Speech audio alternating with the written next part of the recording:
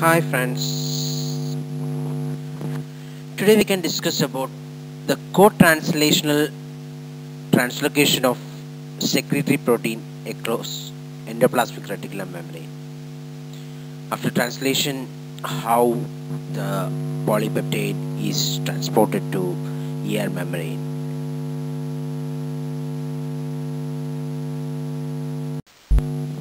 For this, the following components are needed: a signal sequence, 16 to 30 residues within 6 to 12 hydrophobic residues forms a signal sequence, one or more positively charged amino acids adjacent to them. It will direct the ribosome to the endoplasmic reticulum and initiates the translocation of the growing polypeptide across the endoplasmic reticulum.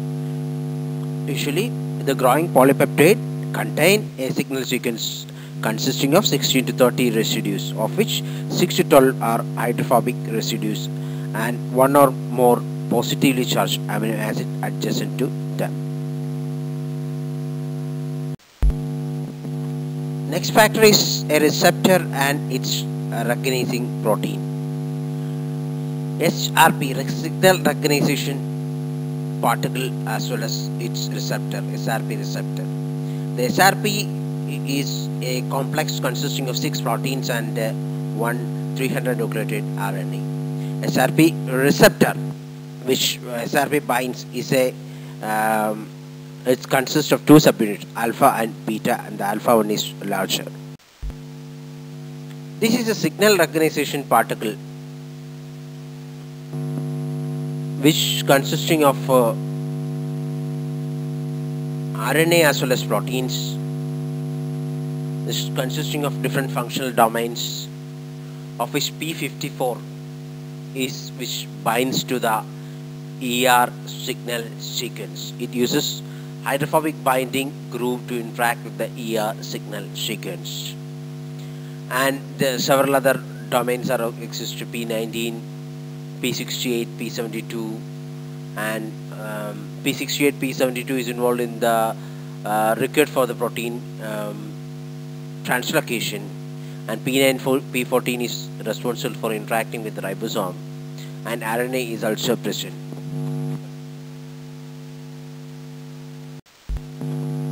The third component we need is a translocation channel. SEC61 is the translocation channel through which the polypeptide need to be translocated to the endoplasmic reticulum.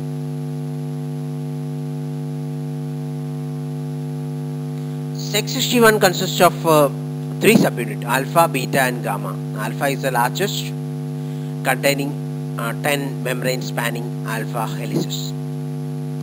And energy source for all this translocation process is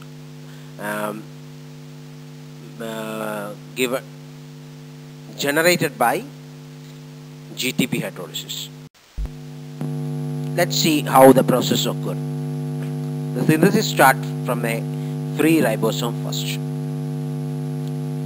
The whole complex must be translocated to the ER before the 70th residue was added. Without ER, the synthesis will come to halt. The ribosome starts the translation process. Before it reaching the 70th residue, it need to be translocated to the endoplasmic reticulum. So in this figure we can see the SRP receptor on the endoplasmic reticulum membrane, and SRP which bound to the signal peptide signal sequence in the polypeptide.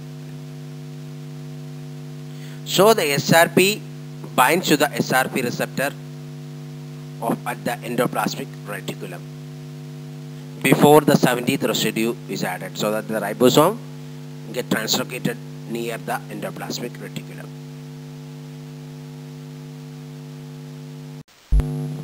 For this, the following components are needed: a signal sequence, 16 to 30 residues within 6 to 12 hydrophobic residues forms a signal sequence. One or more positively charged amino acids adjacent to them. It will direct the ribosome to the endoplasmic reticulum and initiates the translocation of the growing polypeptide across the endoplasmic reticulum. Usually, the growing polypeptide contain a signal sequence consisting of 16 to 30 residues, of which 6 to 12 are hydrophobic residues and one or more positively charged amino acid adjacent to them.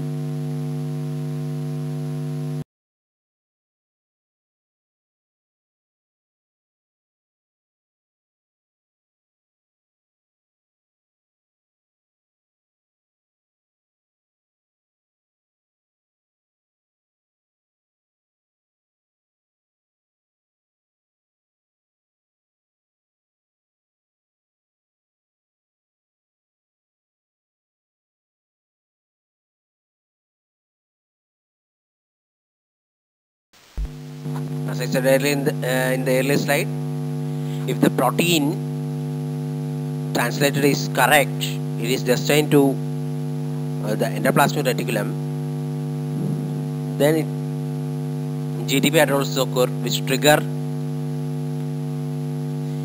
the translocation. Translocation is the SEC61 get open and the protein will enter the endoplasmic reticulum lumen. This is a signal recognition particle which consisting of RNA as well as proteins. This is consisting of different functional domains, of which P54 is which binds to the ER signal sequence. It uses hydrophobic binding groove to interact with the ER signal sequence. And several other domains are as the polypeptide synthesis is about to over. The C-terminal sequence of the polypeptide is recognized by a signal peptidase in the endoplasmic reticulum, which cleave the ER signal sequence after it enters the endoplasmic reticulum lumen. Let's see how the process occurs. The synthesis starts from a free ribosome first. The whole complex must be translocated to the ER before the 70th residue was added. Without ER, the synthesis will come to halt. The ribosome starts the translation process. Before it reaching the 70th residue, it need to be, as a conclusion, the SRP molecule which binds to the growing polypeptide carries the ribosome towards the endoplasmic reticulum. The SRP will bind to the SRP receptor at the ER membrane, and then a GTP hydrolysis occur, which opens the adjacent translocation, that is the SEC61, and then the polypeptide will enter. After the polypeptide synthesis is over, a signal peptidase cut down the ER signal, and further the protein will coil into its conformation, further functional conformation, either tertiary or quaternary conformation. And hope you are following the video. Thank you for viewing this video. Please comment if you have any doubts regarding the video. We will come with more interesting topics. Please subscribe to this channel. Thank you.